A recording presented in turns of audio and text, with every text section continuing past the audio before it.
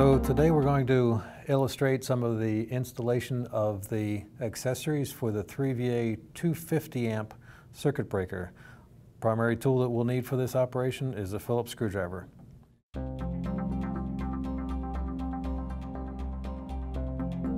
So this is the rear shield. What we'll have to do is install this on the back of the breaker. It just slides in place right there. It's compression fit, so it holds fairly snugly. When you install it on the breaker and mount the breaker on a back pan, it holds itself in place without having any additional tooling. Next part we'll install is the interface barrier. This is used when we have extended bus bar coming out of the end of the breaker that may not be insulated, or if we have lugs that come out the end of the breaker that need a phase barrier. So there's a dovetail between each phase. We'll make certain that we see which direction the insulator is supposed to go, and we slide this down in the dovetail, making certain that we seat it all the way down into the grooves on the rear insulator. I'll install both of these. So now we have an installation where we can protect electrical arcing between phases on the circuit breaker, and that completes that installation.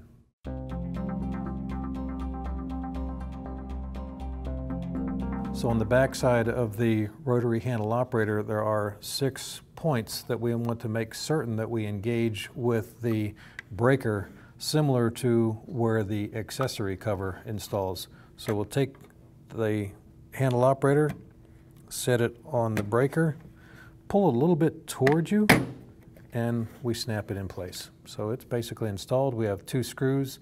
You need a long screwdriver to install those screws, but there you have the rotary handle operator installed on the 3VA 250 amp circuit breaker.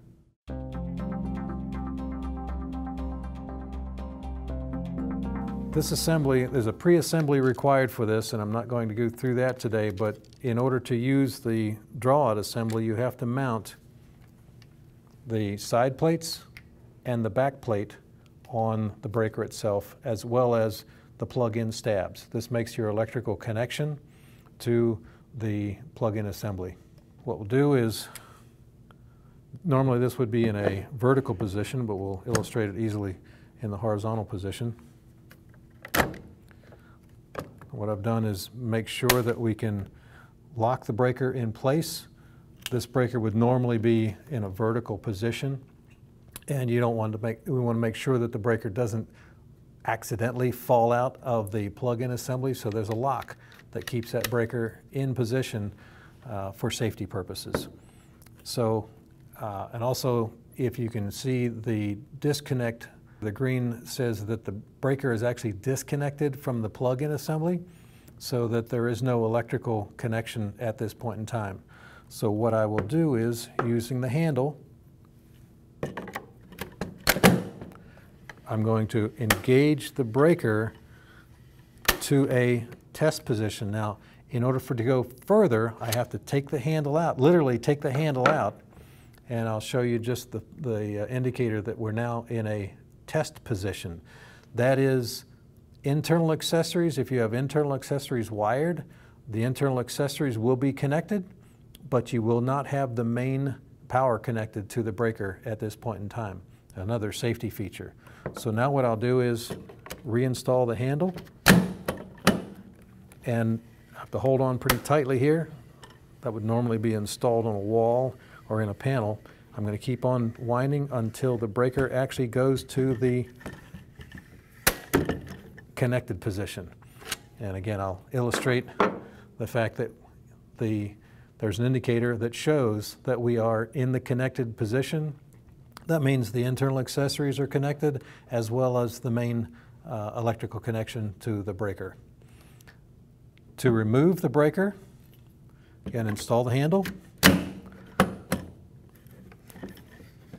And what you will do is wind until the breaker gets to a test position, And I can keep on winding, and I can't go any further. It's another safety feature so that your heavy-duty handed electricians can't break this assembly.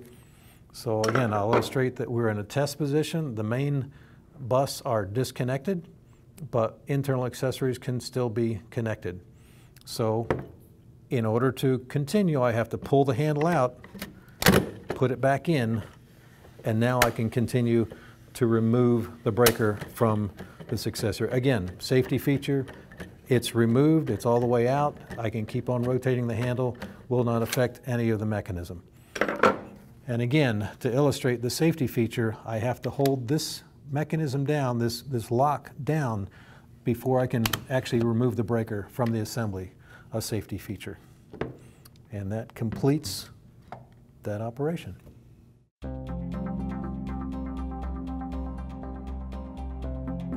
One of the major advantages of this product line is the amount of data that's readily available to the customer. If, for example, you receive the breaker or you receive an accessory and throw away the instruction sheets with the box, you can always use the QR code that's on the front of the breaker. And all of the major accessories have a QR code right on the front of the breaker that will take you to our industry mall and in turn to data sheets, cut sheets, 3D drawings, time current curves, basically all the data that you need to install and operate this family of circuit breakers. Siemens, ingenuity for life.